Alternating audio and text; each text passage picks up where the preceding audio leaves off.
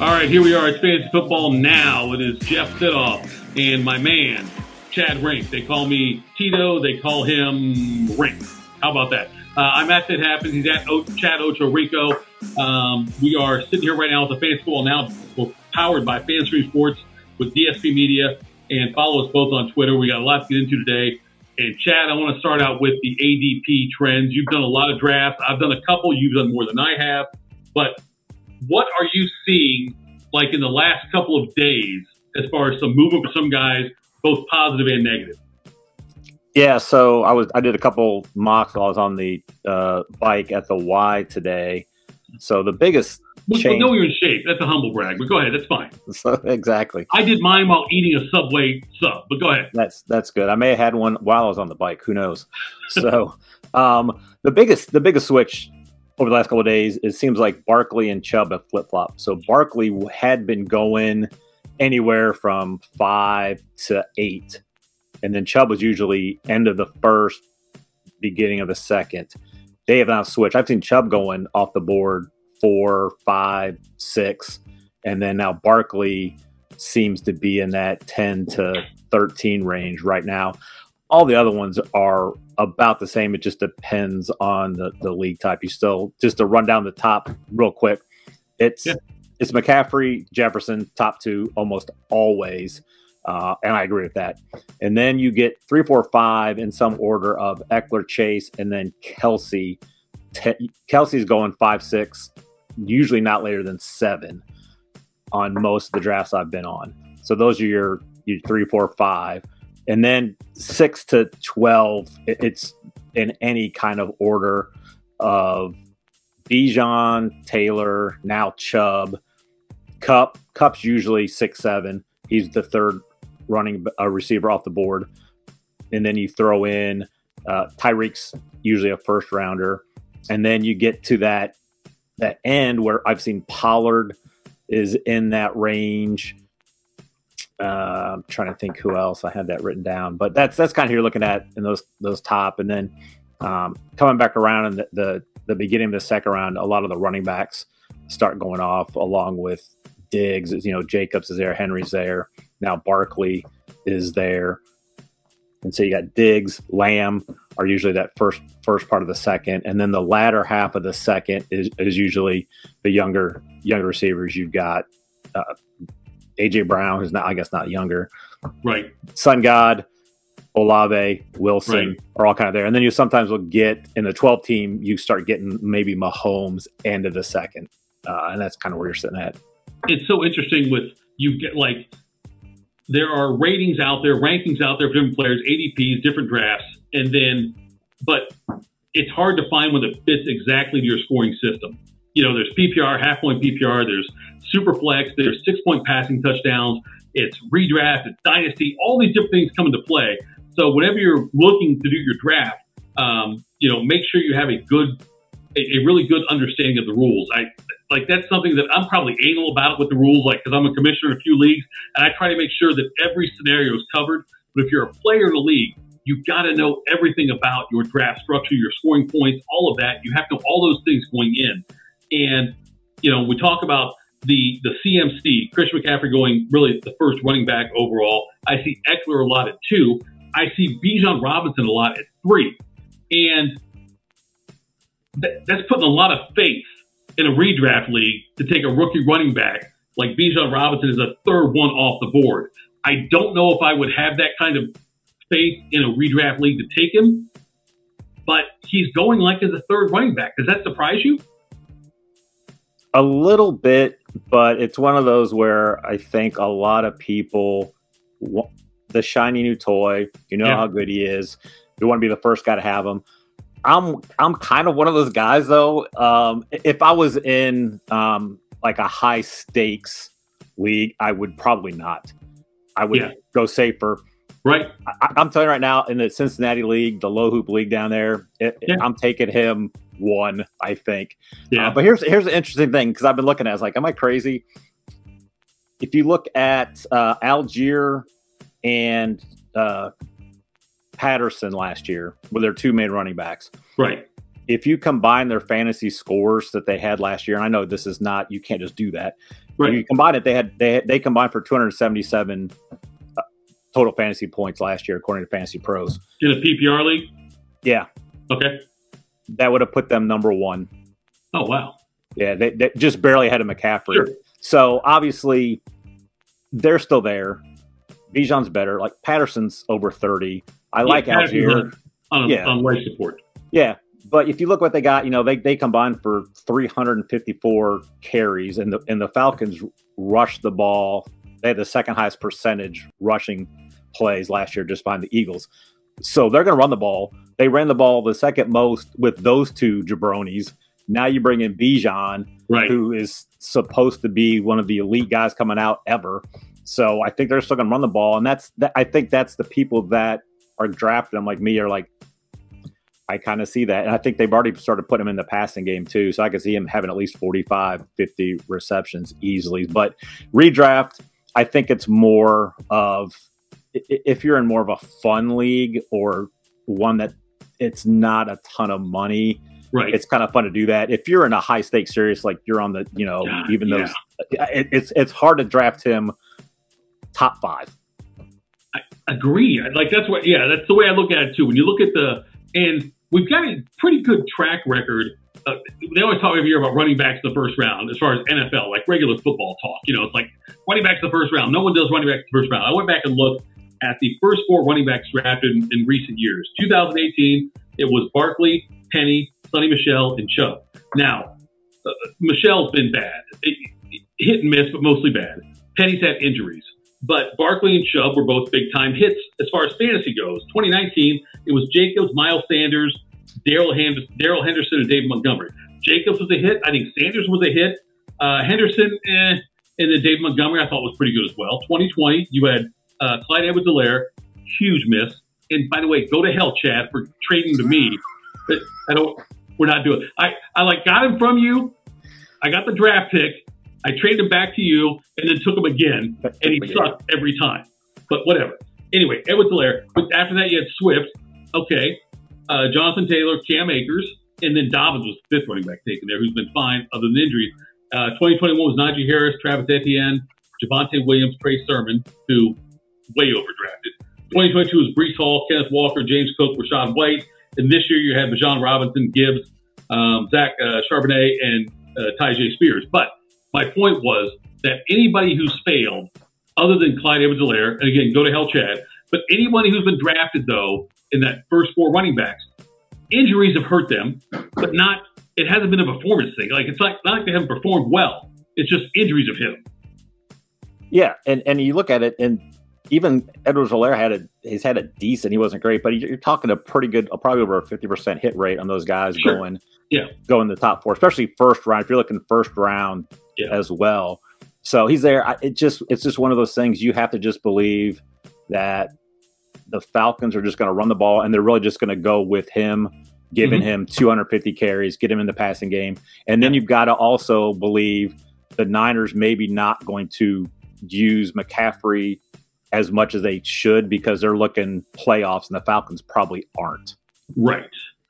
But it seems like the Falcons, though, their identity now is run the ball. That's what they're going to do. And they don't have like an elite quarterback back. They don't have some elite passing quarterback. They're going to have to run the ball to do anything, which sucks for Drake London owners and maybe Kyle Pitts owners as well, because that's what the Falcons, they're going to run the ball. They're going to try to keep the ball for long periods of time and then hopefully have an elite defense. And they're going to hope to win some 17 to 16 games for the most part. But like the Bijan Robinson, in a redraft league, Chad, there's no way I'm taking him as the 3rd running back. In a dynasty league, yes, I'd love to have him. But redraft leagues, I can't pull the trigger most of the time at that high. No, especially if you're doing, and again, we'll get into the ADP stuff, where one of the main reasons you do ADP is to see if I draft a receiver, what do the running backs look like? That's really what you do. And honestly, the running backs in rounds 4 through 7, 8, I like a lot better than most of the receivers. So it's smart to take a receiver if you can in the first round. And again, guys like Chase and Cup are probably better to take ahead of Bijan in a redraft league. because you can get your running backs later on, and the receivers just are kind of, after the first 12, 15, it kind of just drops off. So I wouldn't draft him that high, but I probably will. Okay, let me ask you this then. In a 12-team draft, wherever you're slotted, how many picks down will it be before you will take a running back first?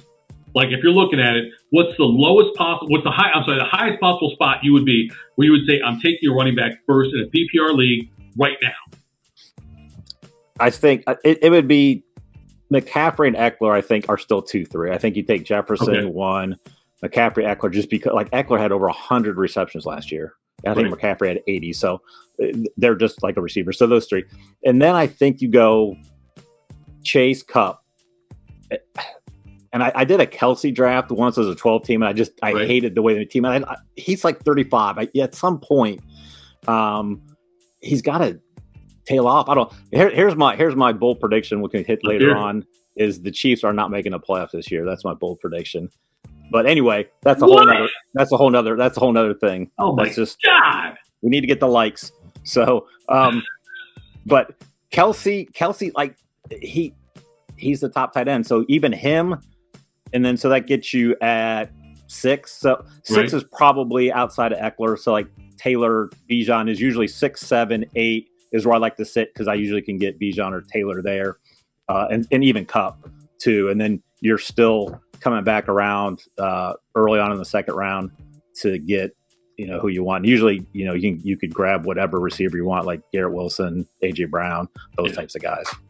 There's a lot of there's a lot of receivers you could take, and it's that I really think although for years it was you got to take running back, first 2 picks, you got to do it.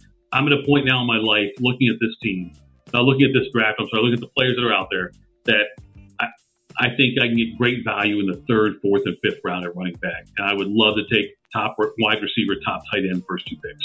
Yeah. Exactly. I wouldn't even mind going receiver, depending where you're at, because Miles Sanders has fallen early 4th. Like Damian Harris is usually like in the 8th round, 7th, 8th, 9th round. Right. And you got the rookies coming out too. So Dalvin Cook's he's starting to slide up a little bit. Right. Kamara's late as well. So there are guys, and if you get 3 stud receivers. Rashad White's another guy I like too. He's usually going like 5th round as well. So, you can piece together some decent running backs if you go receiver heavy. Like I said, because then you get in the receivers later, like you get Brandon Cook, like those types of guys where it's like you get a bunch of those guys who's like, I don't know if they're going to hit or not. Yeah, it's gotten to the point where I think like in the last couple of years, I've been like, wait on a quarterback because there's value later. I'm not waiting off running backs. Wait on a running back. There's value. Let me ask you this. If you're drafting today in a PPR league, redraft league PPR, I tell you can have either Barkley, Josh Jacobs, Bijan, or Dalvin Cook in a redraft league. Today you're drafting out of those 4, rank them for you.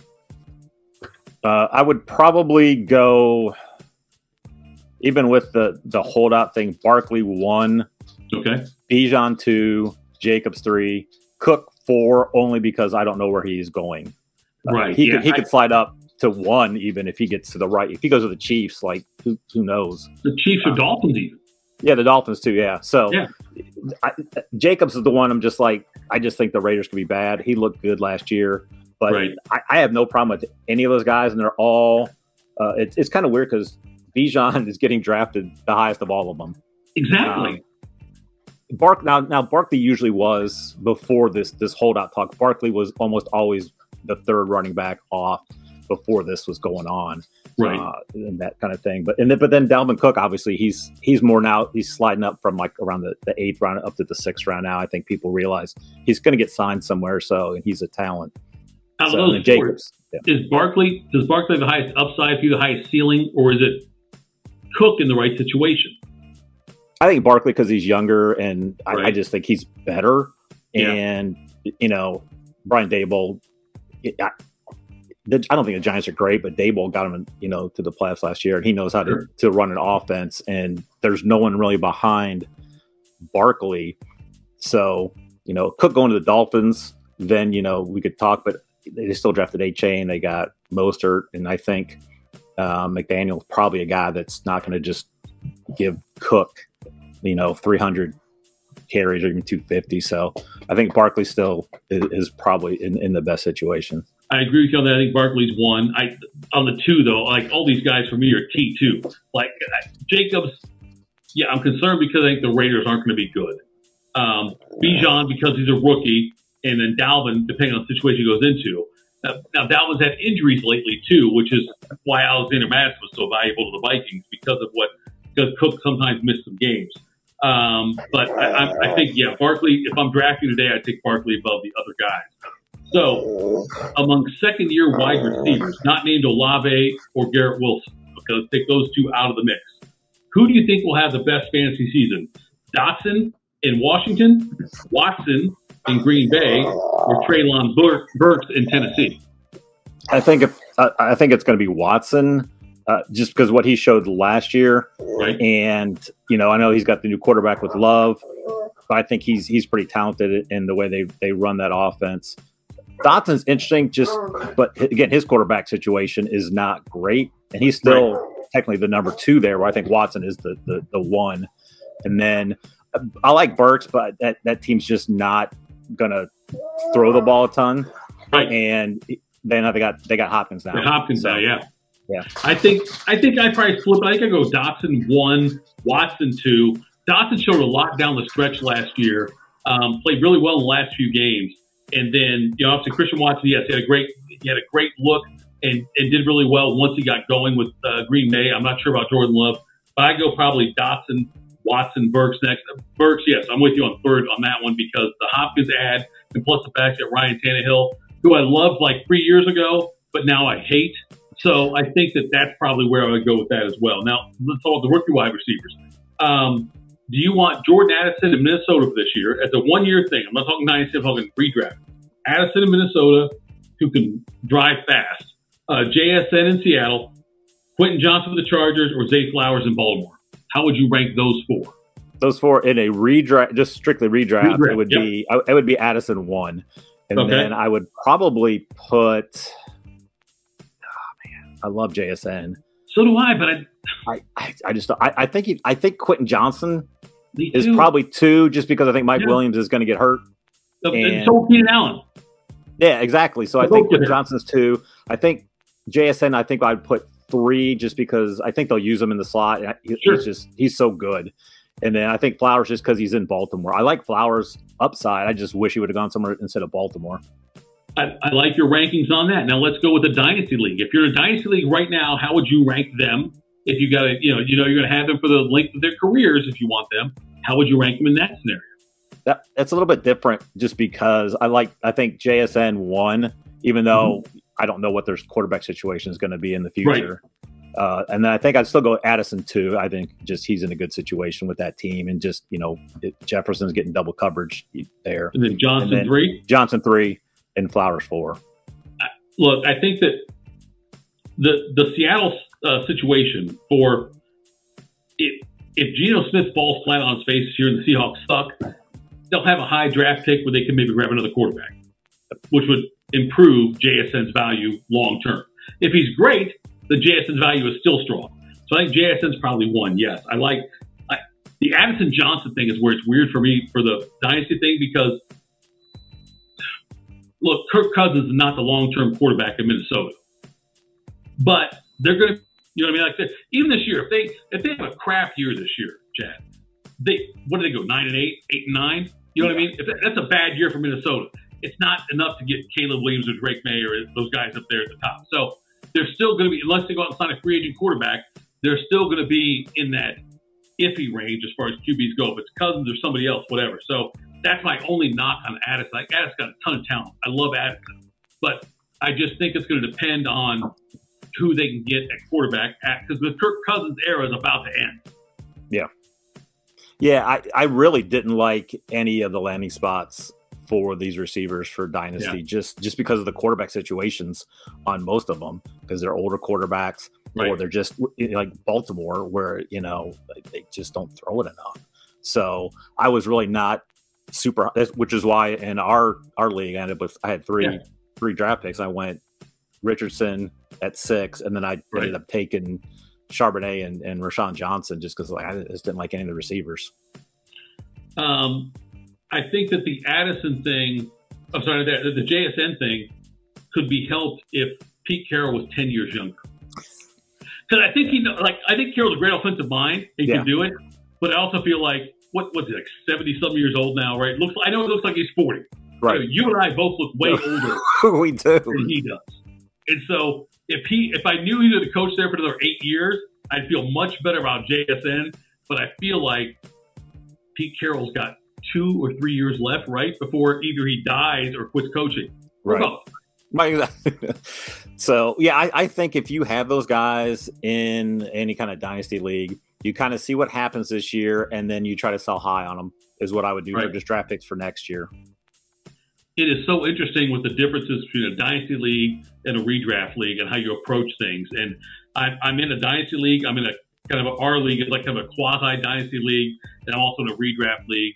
And so it's so interesting how different you view players based on that.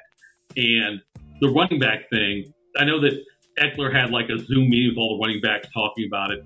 And there was a story that came out about running backs maybe faking injuries or, to help to boost, which I think would fail miserably, because I think the problem really is running backs, Chad. Now, this is more general NFL talk than fantasy talk, but there are so many good running backs. And if you've got the right system, and if you got a team that invests in your offensive line, it's like, I mean, look, the Broncos kind of started it for me because when Terrell Davis got hurt, they brought in Mike Anderson, and he was great. And then Olandis Gary, he was great.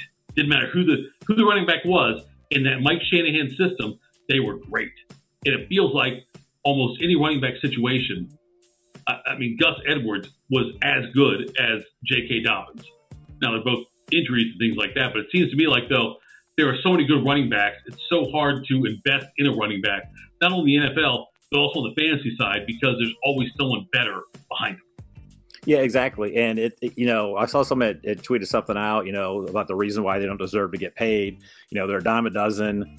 You can find a new one anytime. They're not doing anything we haven't seen 10,000 times before. The more they produce, the worse they get, and they fall off after 3 years. And it's kind of true. And like you said, you can just find somebody and you can plug and play. Now, obviously, certain guys are just elite, so it's going to be a little bit of a drop off. But if you have, like you said, if you have the good offensive line, the right system in play, they just look at what the Chiefs are doing. So you can just throw guys in there. Yeah, 7th round pick. Outplays Clyde Edwards-Helaire, 1st round pick. Yep. Whereas Edwards-Helaire is like on the verge of getting cut or whatever. Yeah, and even McKinnon looked good. Even when he was running the ball, I know they use him in the passing game more, but they kind of just throw whoever they need in there because the system's so good. If you were starting a fantasy dynasty league today, Chad Rink, you're going to be the commissioner. Would you go to a system of one running back and then the offensive players after that, like one running back, whatever receivers, offensive players, or would you still stick to the 2 running back option? I think I would do one running back. I just think it gives teams more flexibility, and then you can decide to go crazy on receivers and just load up on there. I'd still do, I think, probably 1 running back, 2 receivers. I'd probably still throw a tight end in. I think Dynasty is that's a hard thing, too, with the tight end thing, though. It's just gotten so weird because there's just always been like that top core of like 3 and then everybody else. That's the part that's hard about it for me when I look at it, and you look at fantasy leagues, but like it's Kelsey, right? And then there's a drop off. Then it's like Kittle and Andrews, and then maybe Pitts, but who knows in Atlanta? But there's a drop off there, and I wonder. Jimmy Graham famously was the one who wanted, as a tight end, wanted to be classified as a receiver because of the money and the cap if they did like the franchise tag thing. But like I feel like now I'm at a point. If I was starting a league today, I would probably say the 1 running back, and I would not require a tight end. I would say that you can, if you want to draft a tight end, great. Put him in the OP, offensive player slot, whatever it is, flex, how you're going to do it. But I don't think I would require a tight end just because let's say it's a 10-team league. I don't think there's 10 starting tight ends that I would want to have in fantasy. No, and I'm with you. I usually never spend a high pick on a tight end, right? Just because I don't like the way that the team build ends up being. So I'm probably the same way too. And when it came down to it, I'm like, and like I said, the one that we've down in Cincinnati, we've done for like 20 years. We've never had to draft a tight end in that league. You just it's more of a best ball feel. You draft 2 quarterbacks, 3 running backs, 5 receivers, and you get your best 1, 2, and 3. And then you have a huge bench because we don't even do waiver wires during the season at all, or trades. Are you a fan of the no kicker, no defense kind of draft in a regular league where you got PPR, all kind of things? Are you a fan of? There's some people that will say, I'm not drafting a kicker, I'll just pick one up every week. There's some that say, I'm not going to draft a defense, I'll just pick one up every week and rotate it. Are you a fan of either of those concepts as a fantasy owner? I hate the team defense. It's such a crap. Like you never know, and it's all based on like touchdowns. The team gets 2 weird touchdowns, and so defense. My love of kickers. Yeah, so I don't mind. I don't mind the kickers, just because there's some extra points in there. If you get a guy that gets 4 field goals, it could help you out. That's why I love our scoring system in our league. It's just such a great system where the points is just kind of that separate thing. But if they did away with kickers, I wouldn't mind, because DFS does that. I hate the fact that DFS does the defense. I'd rather to see him have the kickers or just do none for defense. So I have no problem. And I think eventually it might get to that, because like we do individual. The IDP league is the one we do down in Cincinnati. We've done it for the entire 28 years. And I like that because you get to actually draft guys, and then you're kind of rooting for a guy rather than just, hey, my defense scored. I'm like, well, who scored? I don't know. Well, okay, in your IDP league, how many IDPs do you start? You do 10. So you draft 10. You got to have 3 D-line, 3 linebackers, 3 secondary, and a wild card. And you just get all 10 start.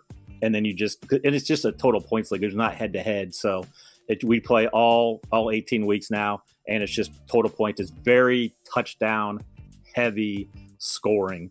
So like ours, quarterbacks, you get a point for 50 yards, rushing, receiving is 25. So I remember one year I had Peterson, he had like 183 yards rushing, no touchdowns. And my son was like, oh, that's great. I was like, yeah, not in this league. It was like it was 7 points. He got me 7 points for rushing for 183 yards. And then some other guy, did his like 2 touchdowns on 5 carries and like 18 yards and outscored him. So, but that going in there. So you just try to, it's fun that way. It's just a little, that's why I love the 3 main ones I'm in I like because they're all different types and they're all different scoring.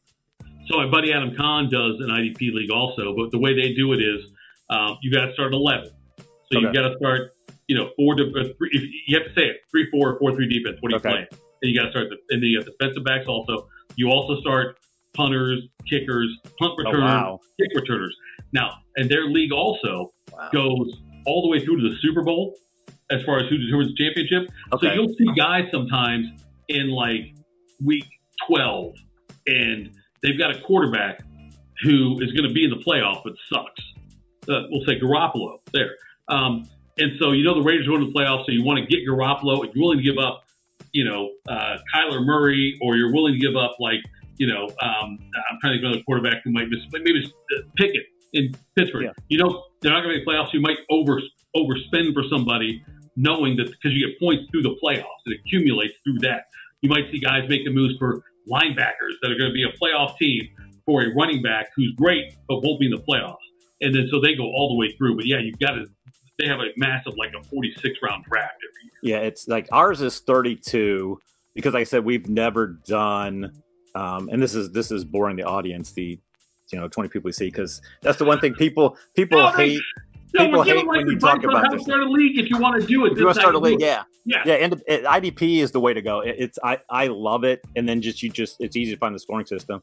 But yeah, it's one of those things. So we do 32, and we have 2 kickers and stuff, and then the first year we had the first years we had pickups, and then so like most of the guys have been in this league the entire time. So the one guy, it was my buddy Schwartz, his brother Lou, who was a little bit older. He was a couple years older than us, but all of us went to high school together. But everyone in the league. So his first year in the league, this is how long we've done it. He drafted Cody Carlson, quarterback for the Oilers. And his team was bad. Yeah, his team was bad, and then he made a couple nice pickups. I think this is Bledsoe's rookie year. Bledsoe had to get you and he won the league that first year because he picked up guys. And if you know the commissioner, my buddy Dave, he's like, screw this. No, we're not doing this anymore. You got to draft. He's just like, you got to draft well and stuff like that. He still does like all the stats by hand and everything like that. So it's fun. And it's a whole event too. We go to the Reds game on Friday. We usually do some sort of, we don't do sports now because they're all old, but we'll do some sort of event on Saturday, have the draft Saturday. There's always a theme to the draft. He's got a soundtrack that's based on a theme. He's got the software. He puts our pictures up when it's our turn. It's a whole big thing. It's really the only time that all of us get to hang out together too, which has been fun. Yeah. Cause we've been friends since like the late 80s. So. See, Adams, the guy I told you about, his thing is they go and they do like golf one day and they draft all night and they do all that. Yeah. That's a great part of all this, the aspect of fantasy football, that you can do those kinds of things with your buddies and get together. I mean, we do it all with our draft out at the Swamp House. We do that as well. Yeah, when I first started playing this one format that you and I play in, Chad, Aaron Portzline, longtime Red Blue Jackets, was the commissioner, and we had to pay our league dues plus postage, because he would do it by hand also. Right. And you get something in the mail that would say, this is your result this week. This is what it is. So we had to pay postage. You would mail it out to us every time, which is very fun as well. But that, it's evolved so much. But, and I know that we can do drafts now remotely. And so where guys can be all over the country and do it, but getting together is the most fun. I know in our league, we have, most of us are local, but, which is fun getting together and doing all of this. Make an event, have fun with it, do all those things, and so, that's what's cool about this, though. But because that's the best part of the fantasy football season is the draft, because you're all getting together. It's fun, just busting each other's chops on picks and that kind of thing, and then you always have the hope of, okay, this team, if this happens, this could be good, and you have the hopes of winning, and then it just it's still fun the rest of the way, but the draft is just the best. I've hated missing the draft up there at the Swamp the last couple of years. I was putting a fence in last year, and I was drafting yours and my church league at the same time, and it's like it was crazy. Try to do that's the thing. Yeah, look, I don't care where you're at. Get together for the draft. Just get together, have fun. Yep. No offense, Chad, but be there this year. My plan is I'll get to you afterwards if that's the date that you had on there before. Okay, I'll put it on a calendar, so it'll be good. And if you have problems with draft, by the way, fantasydraftproxy.com, you can look at that website. We can draft for you also. I do that. I probably did 50 drafts last year for people, and I help run teams for other people as well. Always a lot of fun, but you can go there. We have a real good stable of drafters that can do that. The Temple of Doom actually participates in that as well, Chad. So all of that. But I can't wait. Look, wait as long as you can to do your draft. Go as late into the preseason as you can. It's like, I know some people want to draft now. I wouldn't want to draft now, but wait as long as you can so you get all the intel on what's going on. Injuries out of the way. I know, like Naheem Hines, not that he was high in anyone's list. He's out for the year now, though, because of a jet ski accident, where it wasn't even his fault. Like, he was just sitting on his jet ski and someone rammed into him. He's out for the year for the Bills. But let me ask you one question about the Bills now before we cut this off. But where are you at on James Cook? I prefer Damian Harris. I think Cook's a talent. I think he's still going to end up being that scat back third down guy, 2-minute drill. I think they got Damian Harris. I liked him in New England. I traded for him last year, hoping he'd get traded last year in a dynasty league, and he never did. So I think he's going to get the goal line, get the bulk of the carries. So I like Damian Harris better than Cook, although Cook has value if something happens to Harris too, because that offense. But I'd rather have Harris. Isn't it funny? Like, I love James Cook, but I love him because he's on my team in dynasty leagues. So I'm clouded. So you said that you gave the right answer as a non-James Cook owner. My answer would be yes, he's going to be great this year because I own James Cook.